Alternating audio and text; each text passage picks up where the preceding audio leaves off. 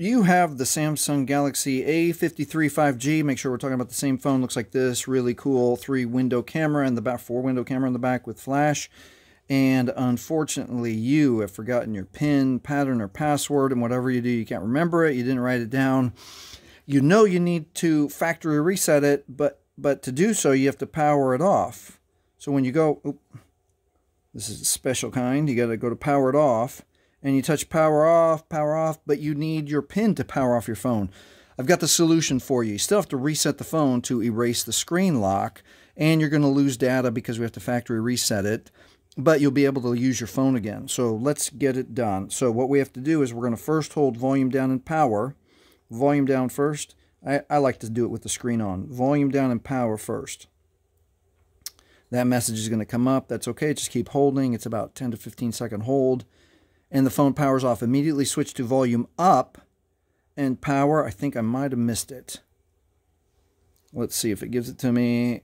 Oh, no, we got it. All right, it's a quick switch. So as soon as you see it power off, you got to switch right up to volume up and power, if you didn't catch that. So it's volume down and power, then it turns off, and immediately switch up. And as soon as the logo comes on, you're done. You can let go. Brings up the Android recovery menu, and now we can go and wipe data, choose wipe data factory reset, press OK with power.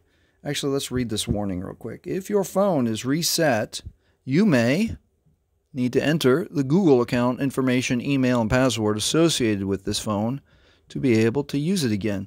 So if you've set your phone up with your Google or Gmail account or any other email, and especially if you've turned on the Find My Device security feature, you will 100% still need to log in with your Google or Gmail account. What we've done is only erase the screen lock.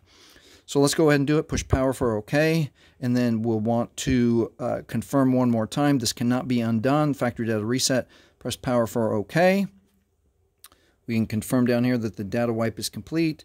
Now it is safe to reboot the system. Press power for OK.